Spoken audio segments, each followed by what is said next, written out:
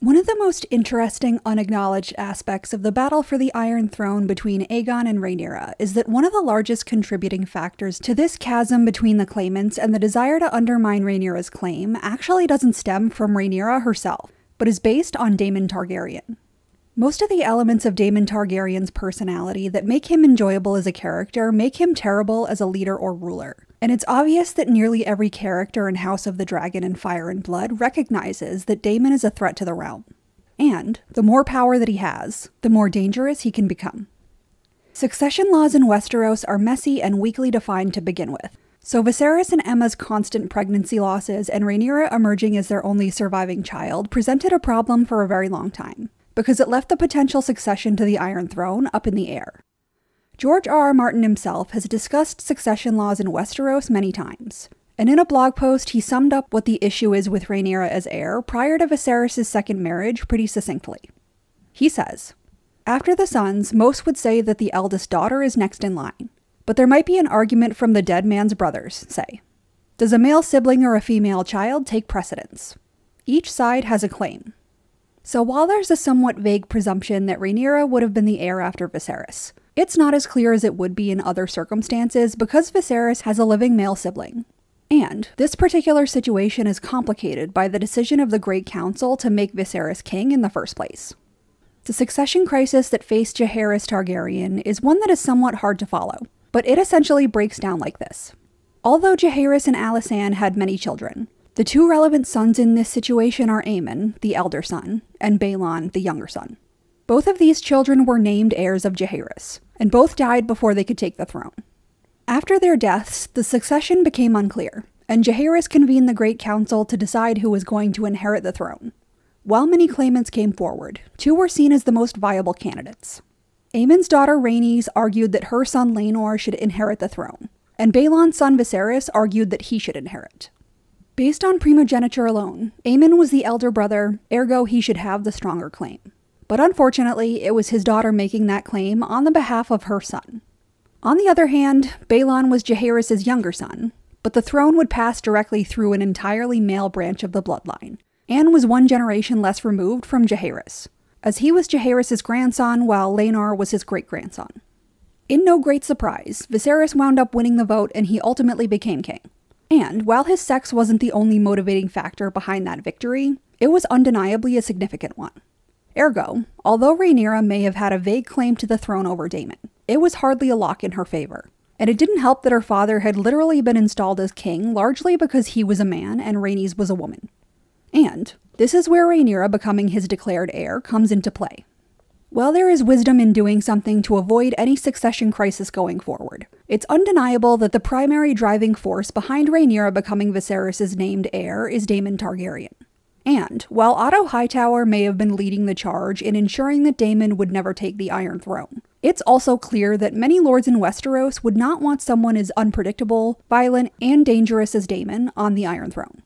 However, for all of Daemon's flaws, his relationship with his brother seems to be a good one.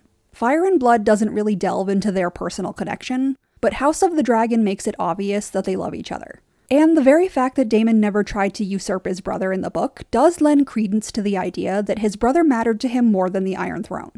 Ergo, Viserys was reluctant to pick a team between Daemon and Rhaenyra for quite a while. Of course, Daemon's bad behavior and apathy towards the death of Viserys' wife and son was the breaking point, and Viserys finally agreed to name Rhaenyra as his heir. However, it is important to remember that firstly, Rhaenyra became named heir because Viserys had no living sons at that time, and because Daemon was seen by many as a threat to the realm and needed to be kept away from the Iron Throne, which are conditions that both change as time goes on. Obviously, the sexist aspect of the belief that Aegon would ultimately be named heir is undeniable, but it's also understandable from the point of view that this is simply how things work in Westeros. Most of the lords were expecting the line of succession to change once Viserys had a trueborn son, because according to their customs, trueborn sons take precedence over nearly anyone else, which is exactly why Viserys spent so long trying and failing to have a son with Aemma Arryn in the first place. But as we all know now, Viserys did not change his declared intention for the succession, and Rhaenyra remained his heir until he died. And although Daemon's role in this whole succession mess is often overlooked, it's truly one of the most important aspects of the entire Dance of the Dragons. Again, given that Daemon never hurt Viserys or Rhaenyra when he had plenty of opportunities to, it's undeniable that he loved them both on some level, or at the very least he cared more about them than he cared about the Iron Throne. But his desire for the Iron Throne never waned, and it was clearly a motivating factor in the way that he behaved around Rhaenyra going forward. In House of the Dragon, elements of this conflict are even more directly stated. Towards the end of the first episode, when Viserys informs Daemon that Rhaenyra will be officially made Princess of Dragonstone, Daemon directly states that he is Viserys' heir. Despite the fact that Viserys had gone out of his way to dodge the issue, it's obvious that Daemon was operating under the assumption that he was next in line for the throne. And it's safe to extrapolate that a great deal of the men in power presume the same thing. Once Rhaenyra is declared heir, Daemon takes pretty active steps to undermine her credibility, as well as to attempt to unite their claims and recapture his believed power over the Iron Throne. Taking Rhaenyra out for a night of wild fun is directly stated as an attempt to ruin Rhaenyra's reputation in order to make Daemon's chances of marrying her much higher. So while he might genuinely love her, he has also been grooming her since she was a teenager, likely for this exact purpose. Regardless of circumstances, marrying Rhaenyra was clearly Daemon's best shot at ever getting to the Iron Throne. Ironically, Daemon's political machinations succeeded where Otto's failed, as Otto suggests marrying Rhaenyra to Aegon for this exact same reason. In a scenario where the succession is not as clear as it should be, claims are always going to be strengthened by uniting. So although Daemon was intentionally placed behind Rhaenyra in inheritance, marrying the woman that he was skipped in favor of basically puts him in an even stronger claimant position than he was in to start with. However, it understandably puts Rhaenyra in a weaker one.